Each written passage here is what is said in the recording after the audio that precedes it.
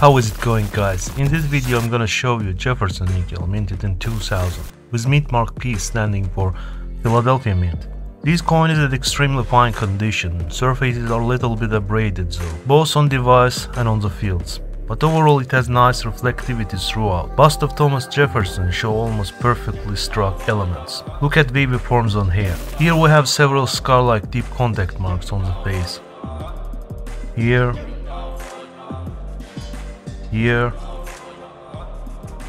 and here. Above the profile we see explosion of rusty toned patina. Letterings are sharp but display softness and some abrasions on upper points. Reflectivity gradually fades towards the rims. One medium carbon smatter seen over the mint mark P, and one below the letter G in motto. Rims also display uneven surfaces. Abrasions, notches, dents, you name it. On the reverse we have less abraded surfaces, with only 3 deep gouges and 1 notch below the O of Monticello. Device elements are well struck, but left side shows significant wear due to contact. Monticello steps are well preserved on the right side, while almost flattened on the left.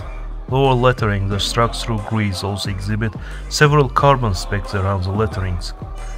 The largest one above the letter L of Monticello. The most expensive 2000p nickel ever sold is 5-cent gem at grade MS66 and was sold for a record of $2,530. Circulated or briefly circulated 5 cents of that year.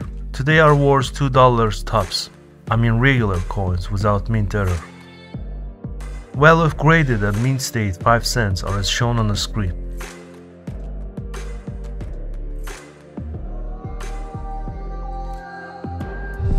That's all for now. If you have rare Jefferson Nickels you wanna sell, as always, you are most welcome to our online coin trading platform, thecoinas.com. We don't charge any amount for registration or publishing ads. Also, you can download our COINAS app from Google Play. Have a nice one.